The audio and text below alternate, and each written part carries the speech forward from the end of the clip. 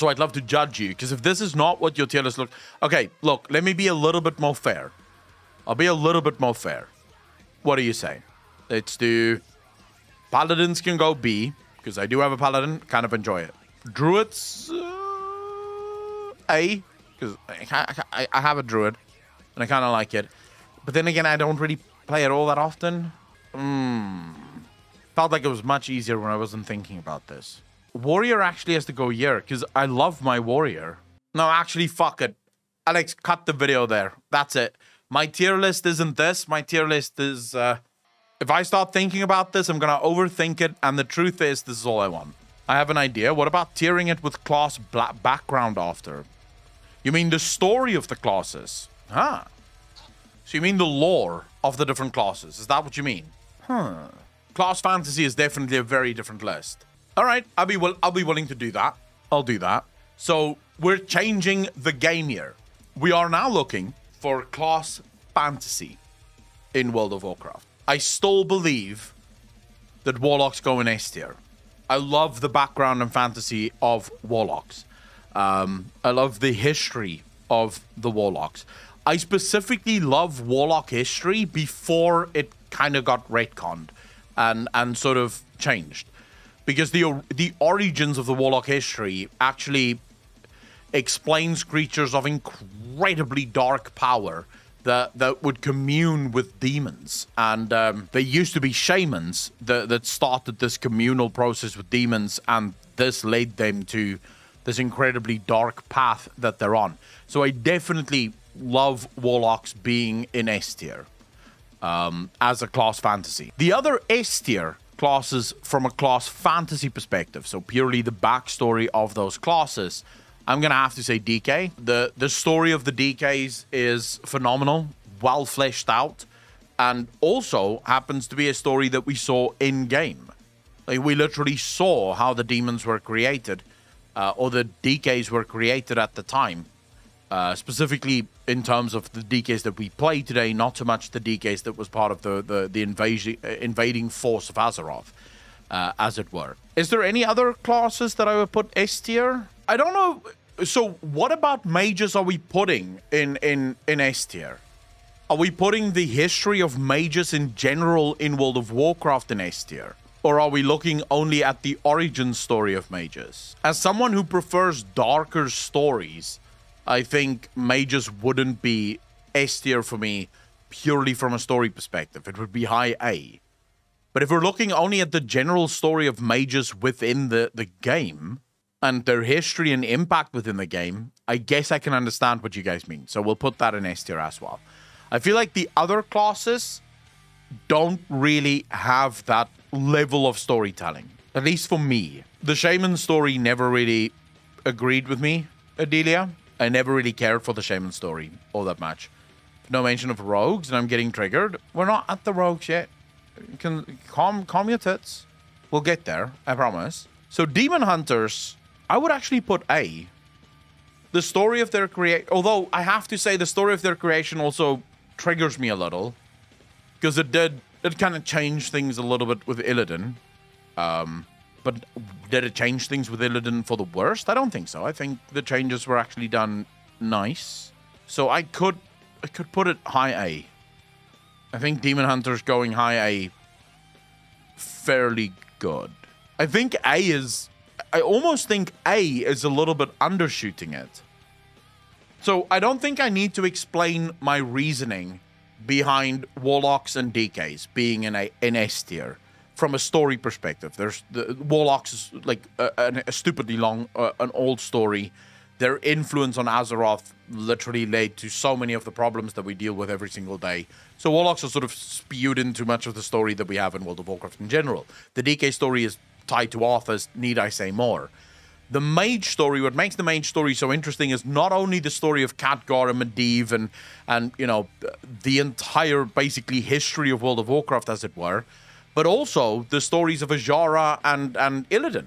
You know, characters or you know, NPCs that were supposed, for all intents and purposes, to be something else, turning out to be incredibly powerful mages.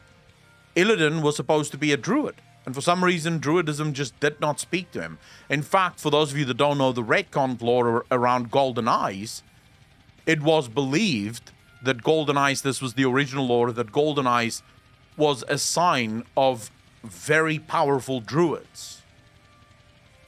This is why people started saying, but wait a second, the only two characters we know of in World of Warcraft that had golden eyes weren't druids. They were mages, and very powerful mages at that.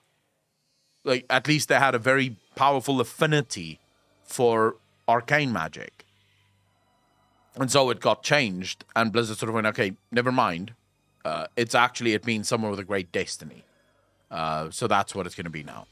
I don't think demons are on that level. Demon hunters. I don't think they're on the level of the 3 classes in S tier right now. Next one is Hunter. Chat, where do you put Hunter?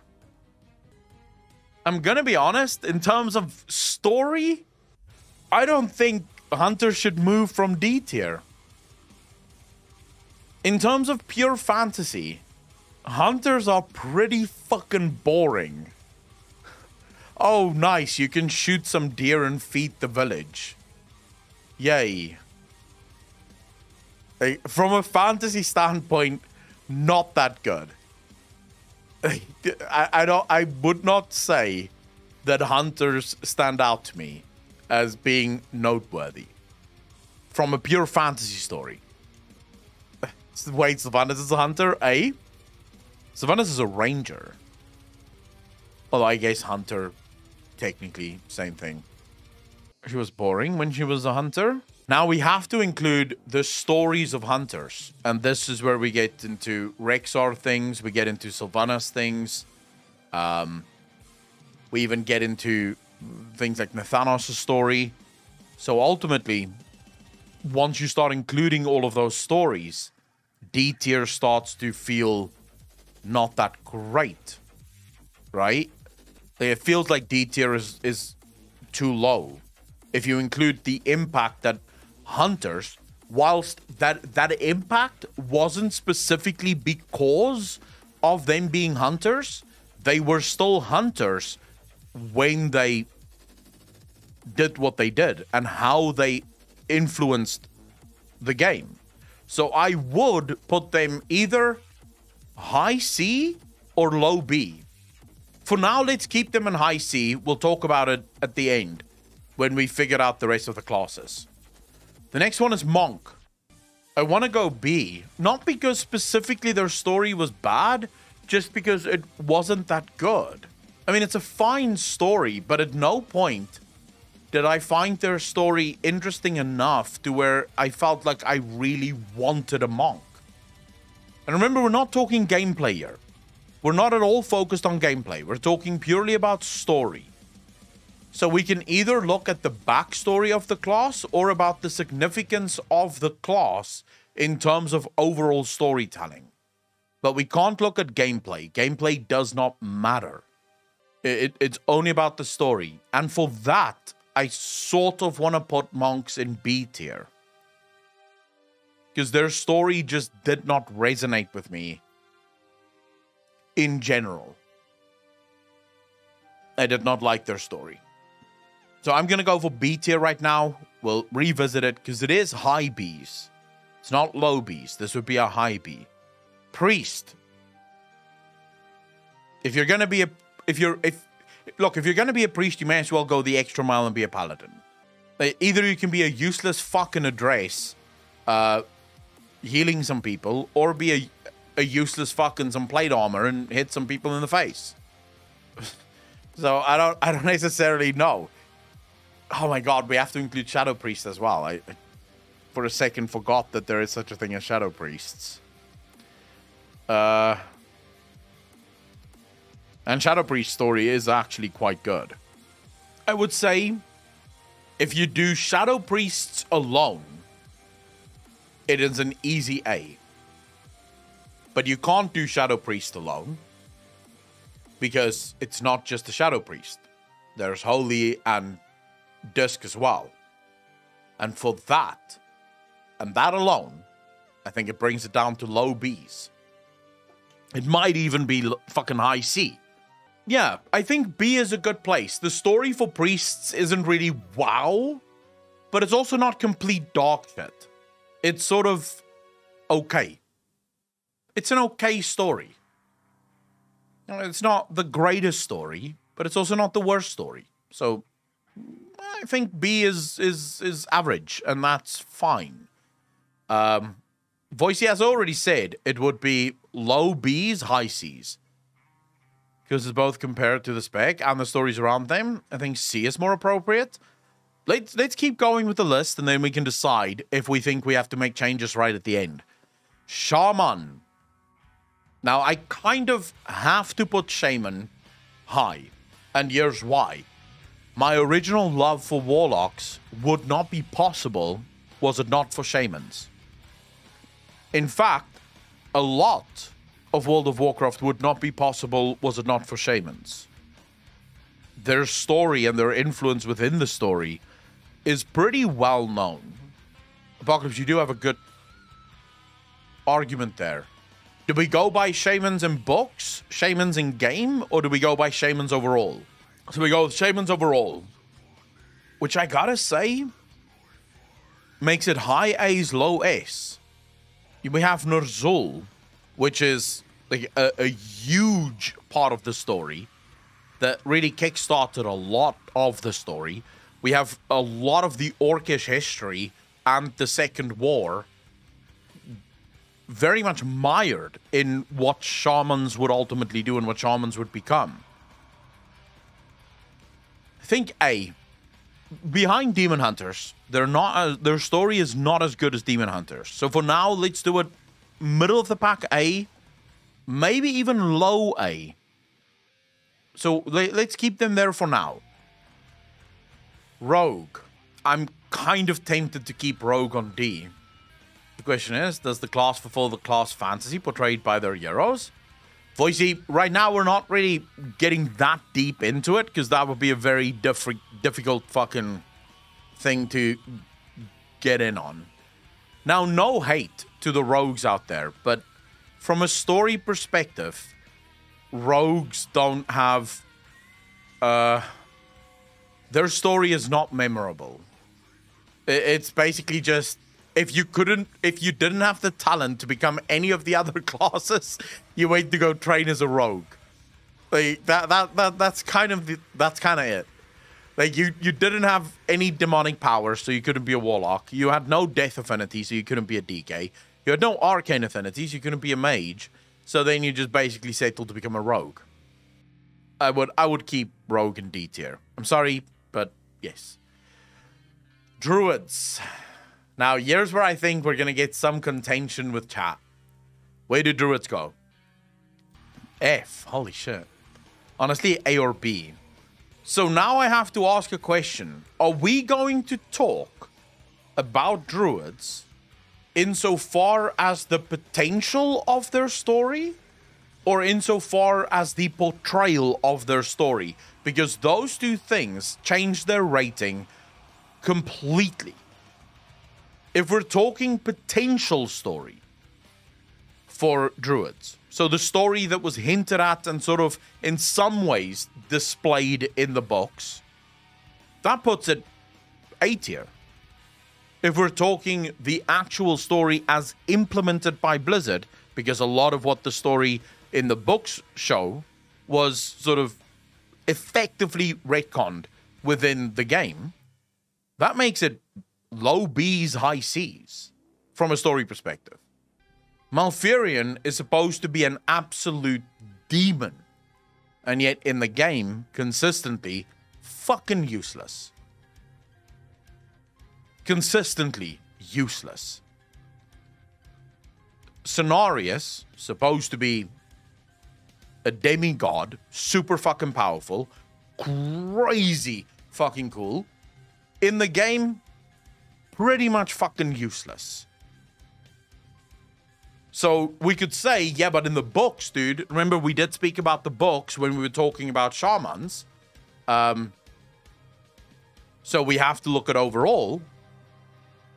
And I would say, well, the difference here is a lot of what the game showed really fucking replaced what the book showed. Go-Kart, the problem with Illidan is Illidan was never a druid. While Illidan was training to be a druid, Illidan never became a druid. So you can't really include Illidan within the druid storyline. Now, the Emerald Dream could definitely be shown, but again, the Emerald Dream as a story has never really been explored all that much. It's only a mention right now. So I don't know if I can put it A. The main reason I would say Druids are A is because they birthed a whole other race and class. I guess what we do have to keep in mind is that while Night Elves are not specifically Druids, the entirety of the history of Night Elves is literally entwined with Druids. And that is something that I think we have to keep in mind with this tier set. And based purely on that, which I literally just remembered, low A's. Say what you will, but the story of the Night Elves, in the context of Elven society, makes it A tier. All Druids do is screw everyone over and get their asses kicked. Okay, Maidenless and turn into a Demon Hunter. So Paladins over our S tier. We'll get to that. Jack Druid, the Nightborn, while not in whole Druids, the Druid Council banished them. I would say the Druid, look, there's a lot to the Druids that needs to be kept in mind. And I think the Druid story is as impactful to the story of World of Warcraft as many of the other classes that we have in the S and A tier and even in the B tier. I think the Druids are more interesting than monks and definitely more interesting than priests, which is why I think they deserve low A tier.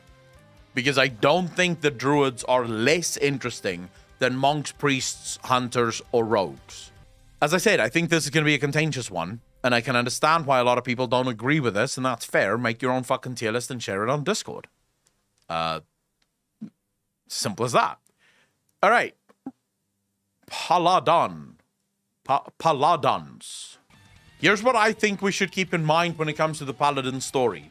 Almost every single iconic character that has been present with, let's say, 75% or 80% of everything that has happened in World of Warcraft almost ever, had in some way, shape, or form Paladins involved.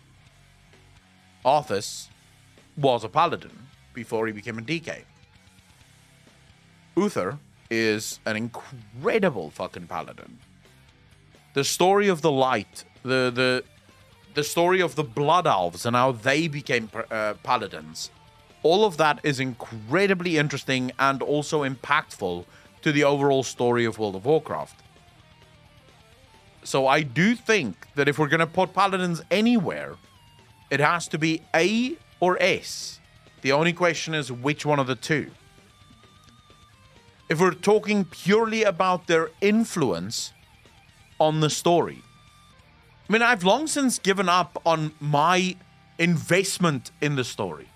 Because if it was only about my investment in the story, then it would be Warlocks, DKs, Mages, everything else D tier. If we were only talking about my investment to the story.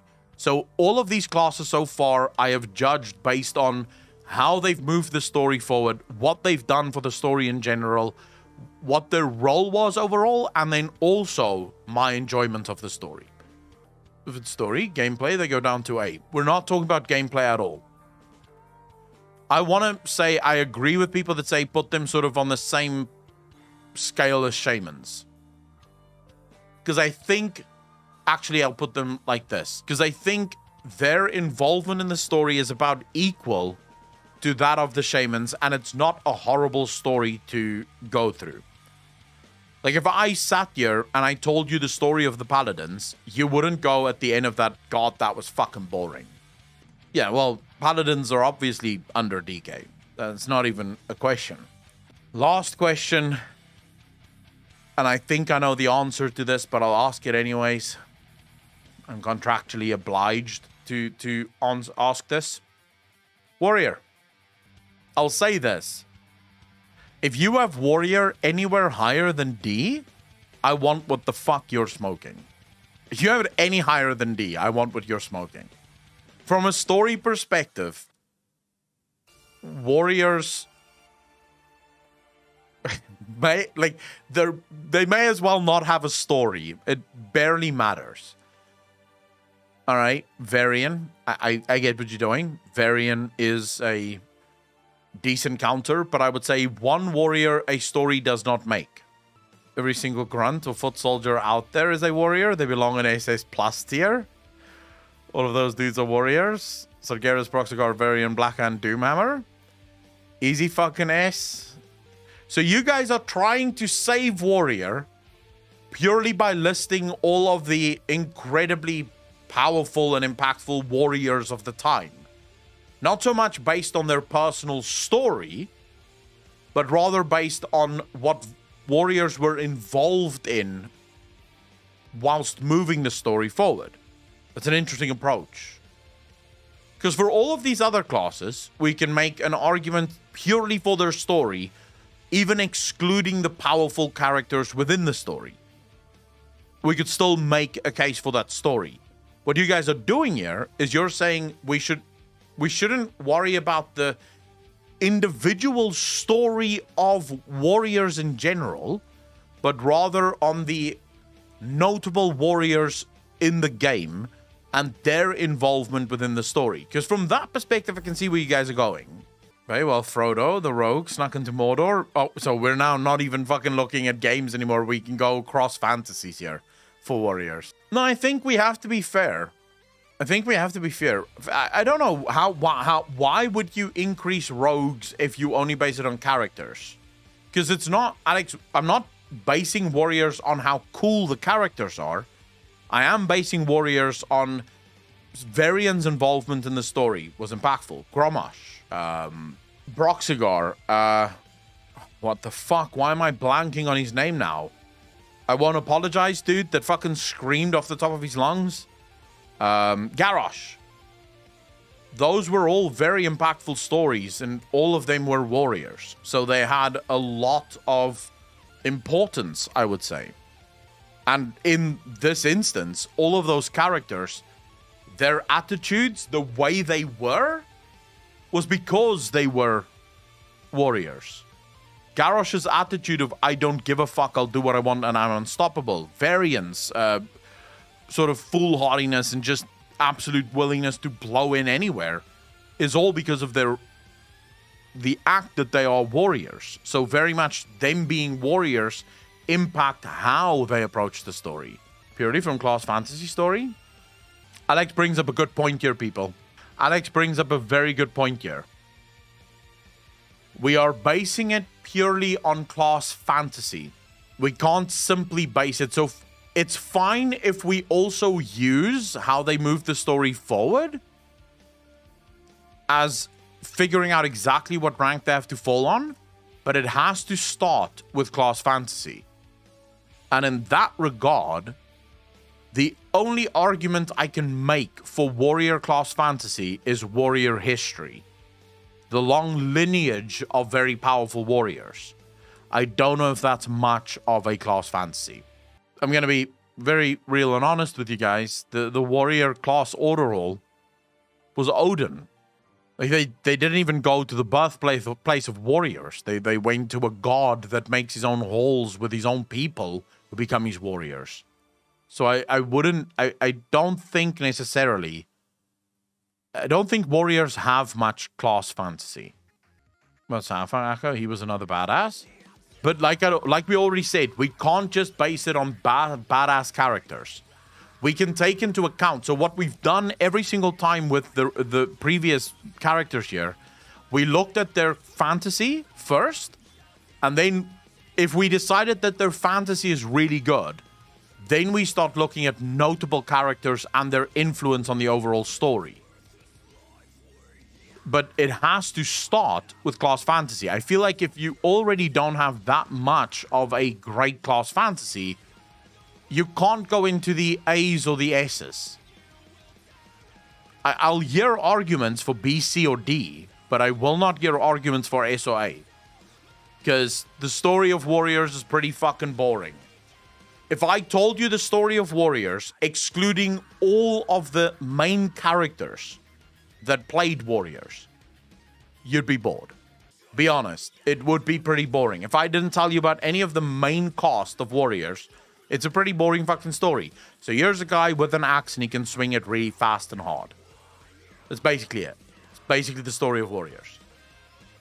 It's not, look, it's not to say that Warrior stories can't be good. It's to say that Blizzard never really focused on the Warrior stories.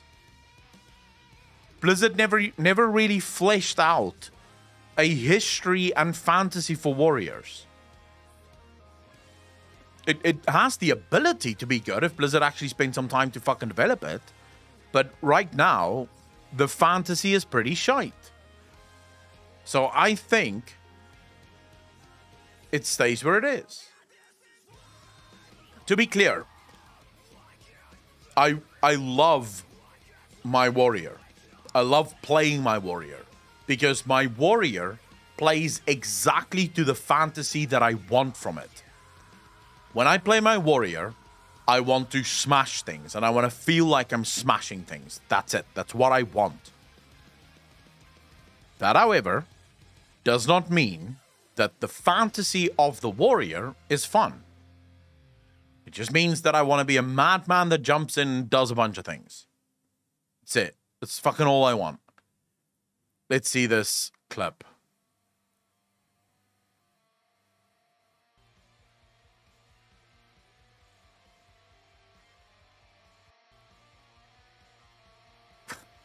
What am I doing?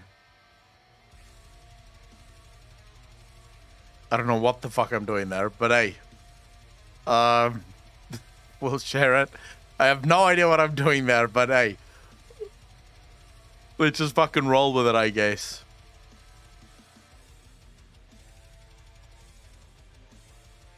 Enjoying the chat. Yeah, probably chat said something that triggers me. Look, this is it. That's it. It's Warrior has to go on D tier. The lore of Warriors, the fantasy of Warriors is just boring as shit. World of Warcraft does do one thing great. They match what you expect for a Warrior very well with the class. Warriors play exactly the way you want them to play, and that's perfectly fine. But as far as their story goes, the story of Warriors is boring. It's fucking boring. That doesn't mean that there aren't really cool Warrior characters in the game, but the characters alone cannot carry it. The characters alone cannot carry it.